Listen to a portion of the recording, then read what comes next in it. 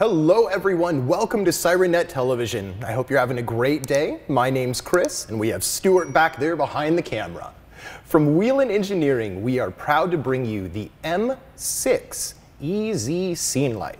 So part of the M6 family, so you may have your engine well covered with the warning lights. Well, this is a way to enhance your scene light and work light illumination for nighttime.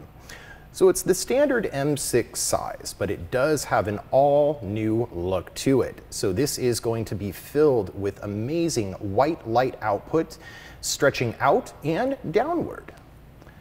There's two different part numbers when it comes to this light head. The variance is going to be the bezel. So this one that I happen to have here is the M62SLC for chrome bezel, or if you want to do it with a black, that would be the M62SLB. So just two variances in this for you.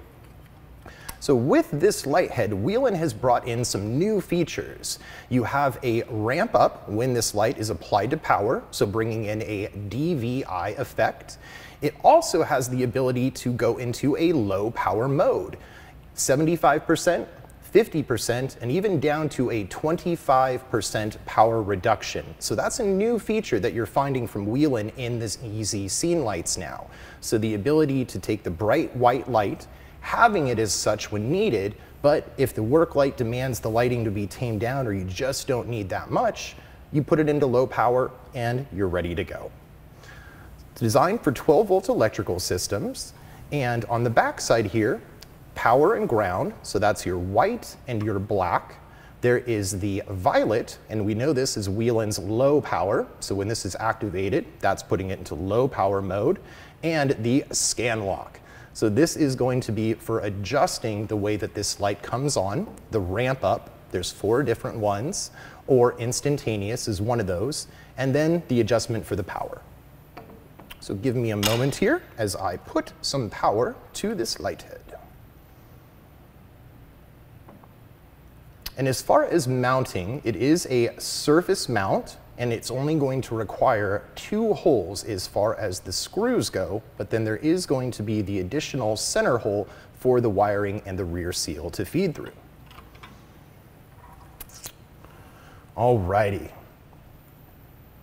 Such a nice light, and again, as we're going in here, you can see that there is a difference in the way that the reflector and optics are designed between the top and the bottom. So the bottom casting light out and down, this stretching it more forwards and to the sides.